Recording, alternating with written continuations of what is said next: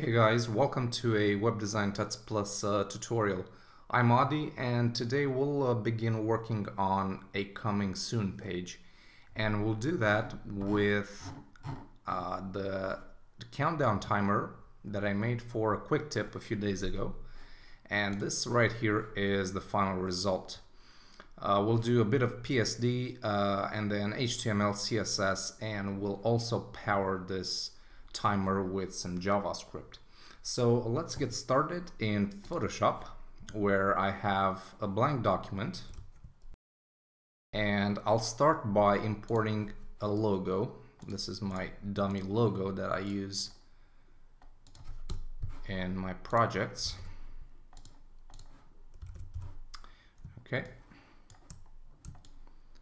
I'll move it up here and I'll push it down 32 pixels. Now I already know that on the coding stage I'll be using ems to represent different values for margins, paddings, and so on. So right now I'm using 32 pixels as an equivalent to 2 ems, and we'll do that with the rest of the layout as well. So let's close this,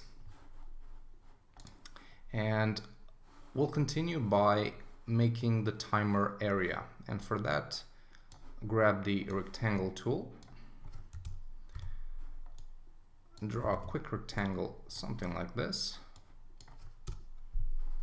Okay, position it 2 ems or 32 pixels from the logo, and let's give it a nice dark color, like 1F2225. Alright, next up, let's add a pattern, and I'll be using a pattern that I got from Premium Pixels. It's called Pixel Pattern 14, and it just creates this nice wavy kind of vertical pattern. Okay, next up, let's bring in our timer.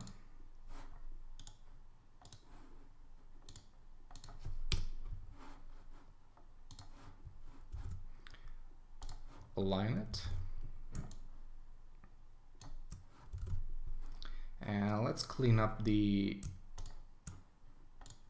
layers a little bit. So I'll make a top group which holds the logo, and I will make a timer area group which will hold the actual timer. Alright, let's add a text here.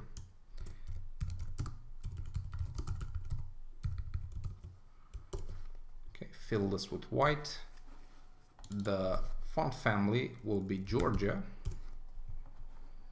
and let's make this about 36 pixels in height, in size, sorry. Align it with the center and do the same, push it down, this time about 4 ems, which is equivalent to 64 pixels. Okay, something like that. Let's bring down the timer area as well, 64 pixels. And let's extend the base to 64 pixels. Something like this. It doesn't have to be 100% accurate, since we'll do all the precise measurements in CSS. Okay, next up, let's create a new group and call it Sign Up. We'll start with a text. We'll say sign up, and we'll notify you of our launch.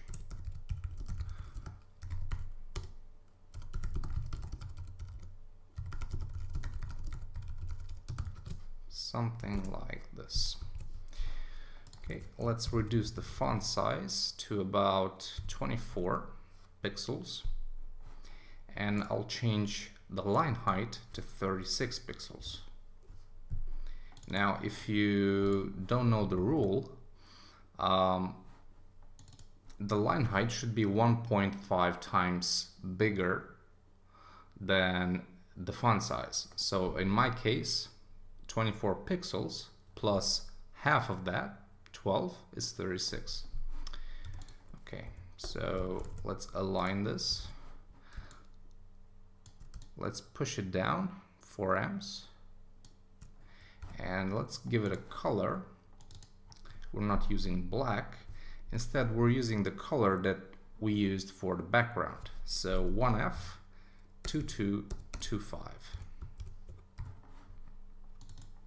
Okay, now it's time for our input. It's the place where the user puts in its email address. So we'll begin with a round rectangle tool, and we'll use a radius of 5 pixels, and we'll make a button out of it. Now the button should be something like this,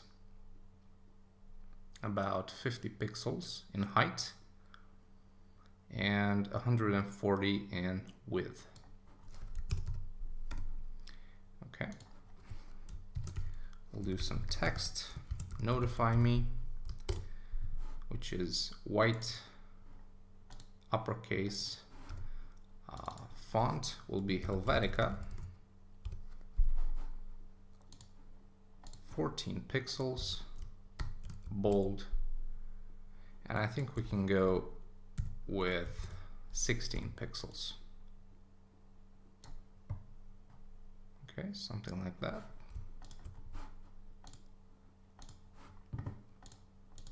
Let's apply a drop shadow, just a very basic one for distance, one for size, and we'll reduce the opacity. Let me just move this. We'll reduce the opacity to about 30% and click OK. Now we'll rename this to button base, and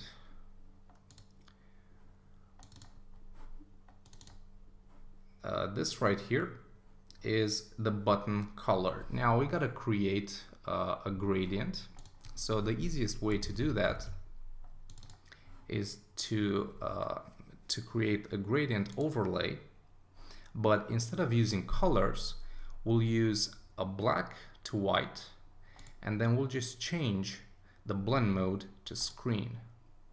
All right, so now we just reduce the opacity until we get to the value that we need.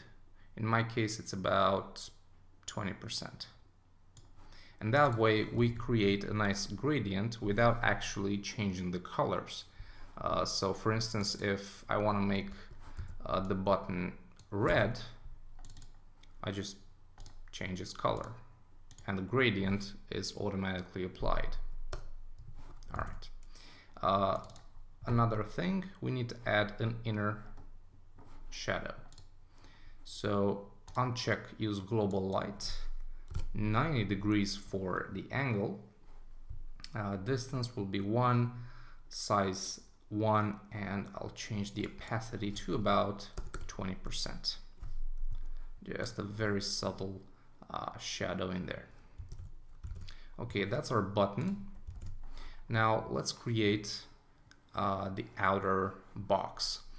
And for that, we'll do a bit of math because we want our corners to complement each other.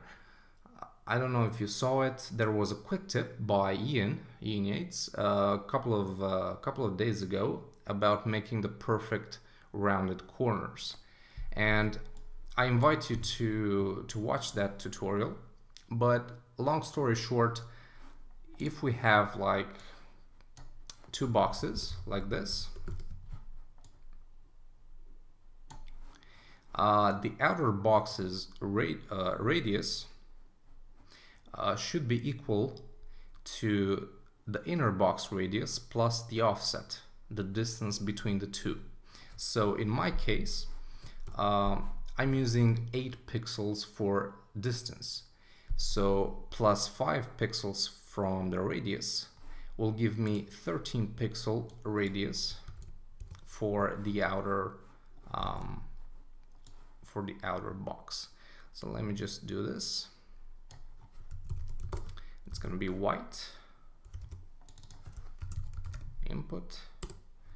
Let's rename this to base. By the way, a quick tip, if you haven't seen it already, if you're using Photoshop CS6, you can quickly rename multiple layers by tabbing like this. So if you're in edit mode and you're changing the layer's name, you can just tab and it's gonna cycle through all the layers and you can change their names accordingly. It's a pretty neat feature. Okay, so let's apply a quick stroke here. 1 pixel outside, and the color will be a very light gray, something like DC DE E0, something like that. Okay, let's move the button, zoom in. I'll just position it 8 pixels from top and bottom here. All right.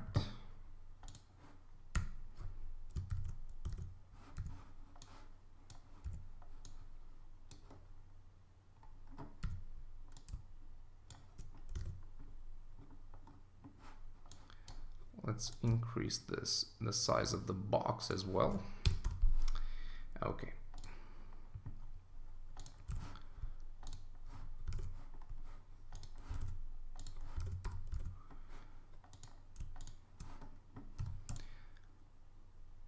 We'll do the same thing. We'll position this about 4 ems from the text.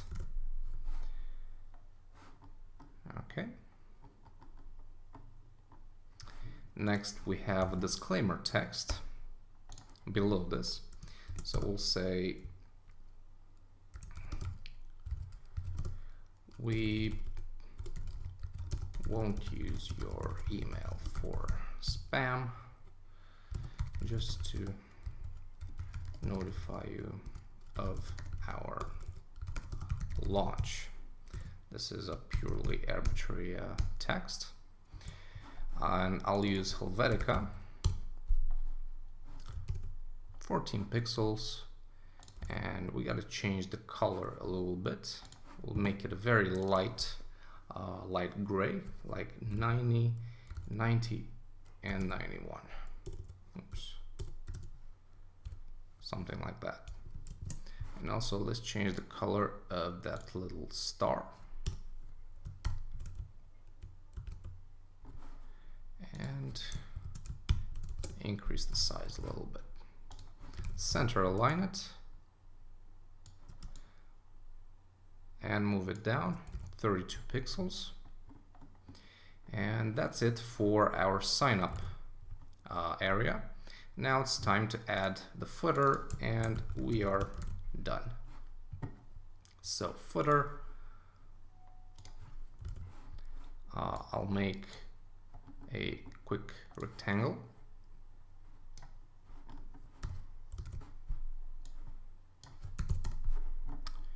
Okie doke.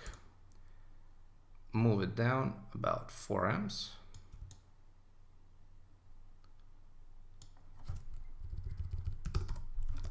Something like that.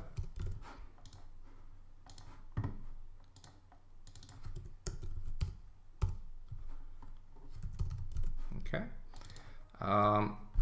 The background color will be FCFBF3, light gray.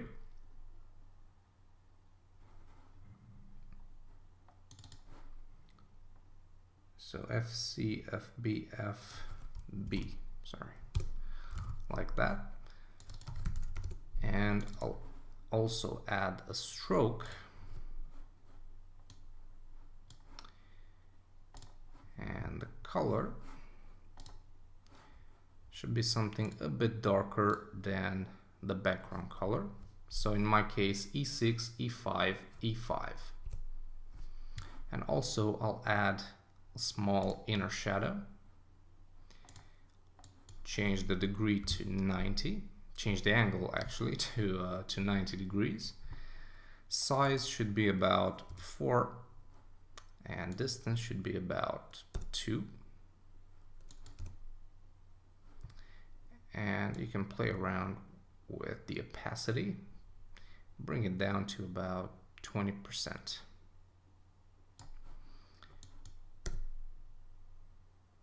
And change the distance to 1. And you can also increase the size to about 7. This is really up to you if you want to make the shadow more pronounced or just very subtle. And I'll also I'll also darken the stroke just to create a bit of contrast, something like that. Okay, and let's add some final text. It's gonna say follow us on Twitter or give us a big like on Facebook. And then you'll just have the copyright stuff. Font size should be 14.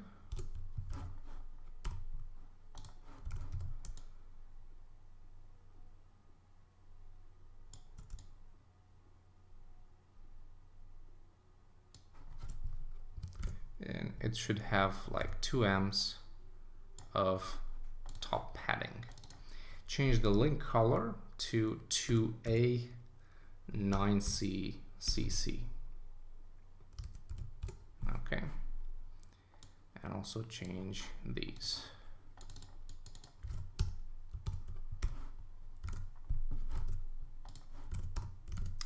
All right, and that's it really. We have our page now, and in the next videos we'll begin by slicing up the PSD. We just need the logo, a piece of this background so we can repeat it, and also we'll need the timer